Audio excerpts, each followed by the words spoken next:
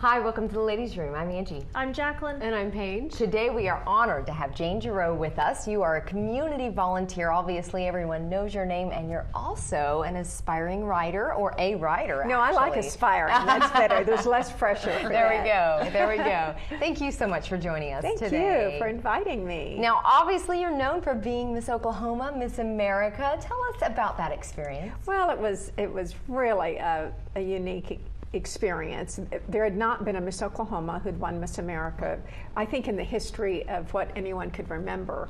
And so for me to go from Laverne, Oklahoma, which has a population of about 2,000, to go to Atlantic City in the Miss America pageant and represent Oklahoma, I was all by myself. My parents drove me, but no crowd, no supporters. I had a large group of support in Oklahoma, but very few people could come, drive or fly. I'd never flown in an airplane. I mean, I was very young, very unsophisticated, and won. So it was a huge surprise, wonderful experience. And as I look back these many years, I think one of the greatest gifts is the fact that even now, at least once a month, someone will tell me what they were doing, what it meant to them when I won. And I just think, oh, wow, I just entered a contest. And then for it to mean something to so many people. So it was really, it was a great event. Now, I know volunteering is important to you. What sort of volunteer projects are you working on currently?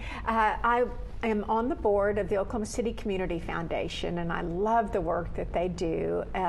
Also very active at Oklahoma City University and my church, Church of the Servant, which is a Methodist church in northwest Oklahoma City. Mercy Health Center, I'm on their board.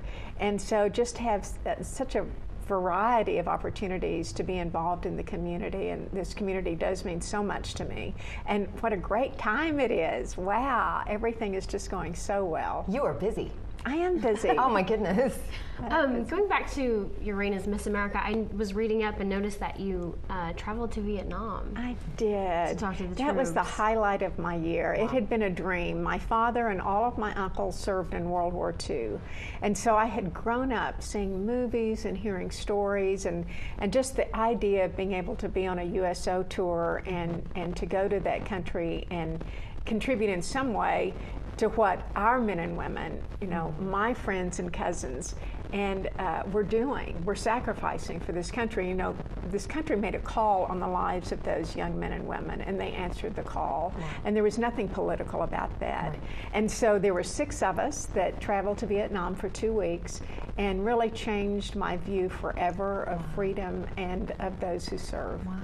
Have you made any other travels overseas for any kind of charitable or community reasons? I traveled some as a journalist, and traveled as Miss America just every day. Went to Europe and Canada and every state but 2, and I can't remember the 2. One of them was Nevada, but I can't remember the other. I think it was Maine. But I've been blessed to travel so much in my life. Well, then tell us, okay, so from Miss America, where did that take you?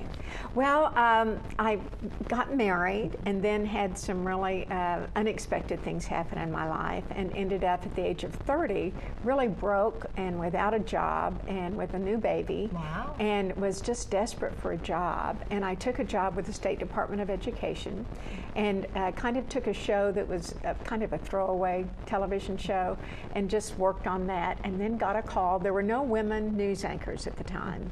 Got a call from Channel 5 to audition to be a broadcast journalist, and it was such a good fit. I had no idea if I could do it when I took the job. I just needed the money, quite honestly. But it was such a great fit. I loved it. Wow.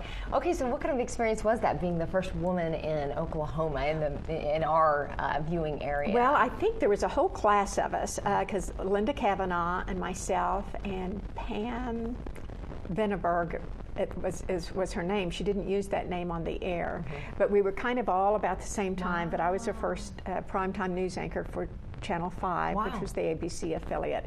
What was interesting about that is I really kind of stumbled around and learned in a hurry. My first co-anchor quit, as being girls will understand, because he didn't want to anchor with a woman. He thought he would have to do all my work for me. And of course, that wasn't the case at all. Wow. My producer, which is interesting too, was Barbara Getty, and she married a photographer, Bill Getty, and Bill is now the producer of The View. Yeah. So just wonderful history of people. Because I was one of the first women, I got offers from all over the country and wasn't interested in leaving Oklahoma except for one offer. I didn't apply for the job. A producer in our station sent a video to a Dallas station. Wow. And I was on that video, and they called and kind of recruited me. And nice. And it was great fun. Professionally, it was one of the highlights of my career, was to work at that station for 4 years. Loved it, but missed Oklahoma so much. And you came back. And I just came home. You know, some people can kind of have home wherever they are. Sure. But this is truly home for me. Oklahoma just means so much. And my family was still in Laverne at the time, but my church here and my friends and my family, I just wanted to come home, and I knew I could do work here. Yeah. And so I came back and anchored for another 12, 14 years, and then had some different jobs. And good for you. I've had just a variety of things. It sounds like it. That's so exciting. Now, what sort of advice would you give a young woman wanting to anchor news or television? Well, I think it's changed a bit today because there's so many different opportunities to work. I would say really pay attention to the fundamentals of what you learn. Be a good writer. Sometimes people don't realize the importance of writing, and it's so important. You know, it's you all don't just sit here, but you work in different ways. You research and you write and you produce, and you need to be just as versatile as possible. And then I think the other thing that women have to consider is if they want a family, and how compatible is, you know, being a television news anchor can look really glamorous, but the reality is on an O&O television station, you're working at 6 and 10. You have a husband and children. You know, I didn't put my son to bed most nights he was growing up. And I don't think it mattered to him because we had a great relationship and a good family. It mattered to me. Yeah. And so I think those are the kinds of things that you need to consider when you're thinking about, you know, is that exactly what you want? And I would really recommend being versatile in your skills so that you can have some options, whether it's producing, writing, reporting, because there's so many opportunities today in the field. Certainly something like this was unheard of a few years ago. You had mentioned earlier that you were working on a book. Yes, I've had some writing experience. Of course, all the years in television news, I wrote a lot for television, and have always loved writing. I've always kept a journal. And a few years ago, Bob Burke and the Oklahoma Heritage Association, I'm on their board, I should have mentioned that, I forgot. Well, there you go. There, I got it in, so good. Asked me if I'd like to write a book about my life with him, and I was really reluctant. Just seemed presumptuous, you know, who'd want to read this? And I knew I couldn't just talk about the highlights if I was going to write it. I really had to tell the truth. And no one's life is all glitz and glamour and glory. If it is, they're not telling the truth. Yeah. And so I did write that book, More Grace Than Glamour. And it's done very well, and I'm proud of it. I tell people to just look at the pictures, but I'm thrilled with the pictures and being able to talk about my family and my priorities. Then I wrote the essay for David Fitzgerald's coffee table book, Oklahoma 3, and that was just an honor. His work is so incredible. And then all the work that I did as Cabinet Secretary of Tourism, I thought I knew the state before that job, and after that I really felt like that I kind of knew the corners of the state as well as its middle. And so it was a joy to be able to write that. And now I'm working on another book called Living Gracefully in the Fullness of God's Grace. And I think all of us face challenges and difficulties in life, but even when life is good, we can feel just overwhelmed. And experiencing God's grace can really give one a sense of balance and priorities. and a faith that makes life better. Yeah, that's good. That's good. So tell us then. Okay, so you've worked for the government. You have you have been crowned Miss USA. You know, I mean, tell us.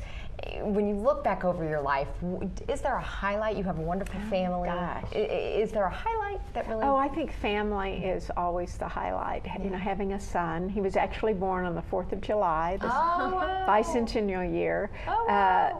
He is the best thing I've ever done. He's just wonderful. Now I have 2 grandchildren. Nice. Unfortunately, they don't live in Oklahoma, but I get to see them. But Miss America was such a unique experience that I'm so grateful to have had that and have good relationships with other Miss Americas, former Miss Americas now, especially those from Oklahoma. Yeah. And that's very special because we have experienced something unique, just like the Olympic athletes experienced something unique in their lives, and that certainly bonds us.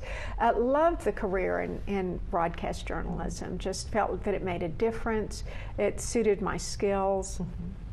I loved doing that. Definitely. And then the time when serving Oklahoma was a true highlight. You know, for 4 years I had some insight into how Oklahoma government works, but more fun for me was the act of promoting Oklahoma as a great place to visit and therefore a great place to live as well. Well, you're definitely an inspiration. Thank you. Well, thank you. I enjoyed it. Thank you for joining us. And if you'd like to email us some advice or just topics you'd like us to cover, email us at studio@opubco.com. And what's our website? Just go to newsok.com and your search keyword is Ladies Room, and check out our shows, all of our wonderful guests. Thank you so much. Thank you.